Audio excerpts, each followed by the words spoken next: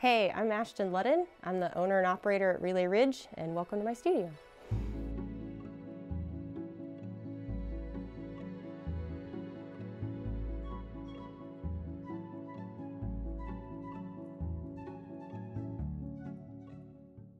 I just always knew I was going to be an artist. Like, it was either that or a veterinarian, so that was something I thought was kind of funny now that I work with animals a lot.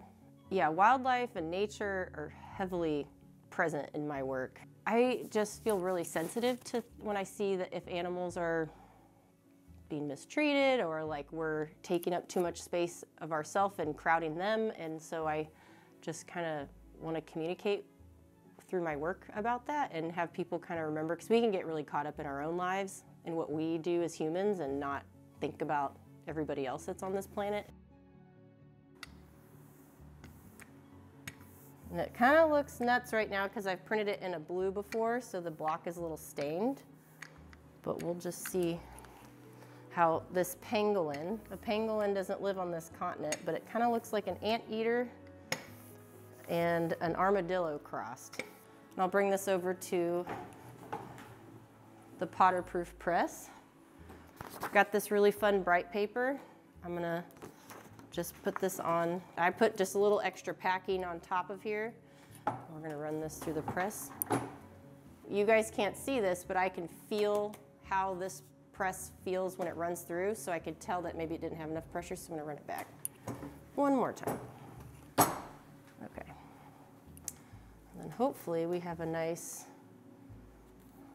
little print of a really bright, glowing red pangolin.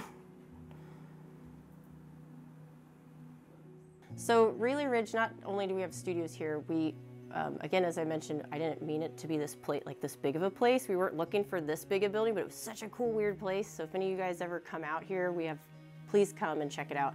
But it's not just studios now. We had enough room to make a gallery, and we had enough room to make a community print shop. So that invites all these other people in different ways here, not just the studio, but you know, we could all just come and work in our studio and go home, but I wanted more than that. So over time, organically, we've kind of met up and been talking about a studio crit group, which critique groups, like where people get together and just kind of, hey, I've been working on this thing. I need some feedback. Can we put it up on the wall and talk about it? We started doing that with the studio mates about a couple times a month on Mondays. And then we have for the print shop, we've started a community there because people have been coming in using the shop and not knowing the other printmakers in town. And so we started a group called Printmakers Anonymous that just is a reason for people to get together. And then the openings, so we have a gallery. So the other thing is that we really wanted to celebrate Knoxville artists. There's a lot of great artists that come out of UT and they're great, but there's also other people around and there's new people moving in, and I'm like, who are all these people?